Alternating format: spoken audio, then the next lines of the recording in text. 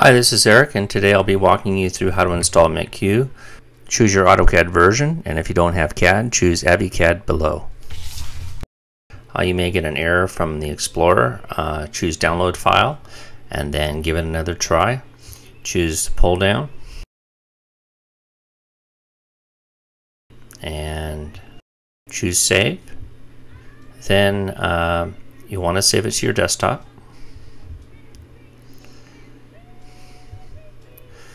You will need to close AutoCAD, and you will need admin rights to install Mech-Q. If not, have a look at this list, pause the video, and go through and choose the permissions to full access or full permissions.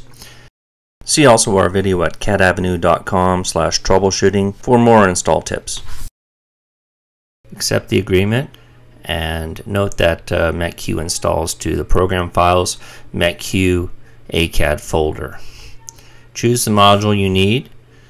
Normally it'd be the full installation, but you might have an individual module. Go through and read these instructions real quick, and there's a link to the Mech-Q manual here. You want to read that if you're not familiar with Mech-Q. So now let's just load up AutoCAD, and upon loading, you'll get this dialog box. You want to choose Evaluate Mech-Q and choose your units.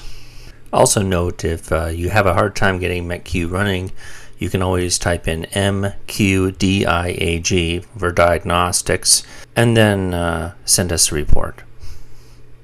So you should have a pull down now with the Mech-Q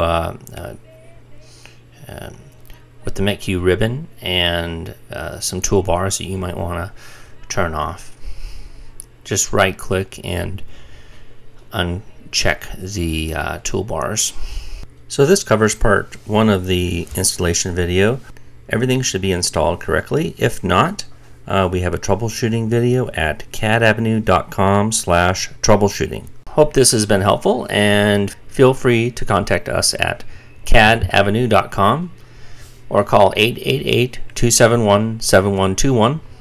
You can always email us anytime at info@cadavenue.com. Thanks for watching, and have a great day.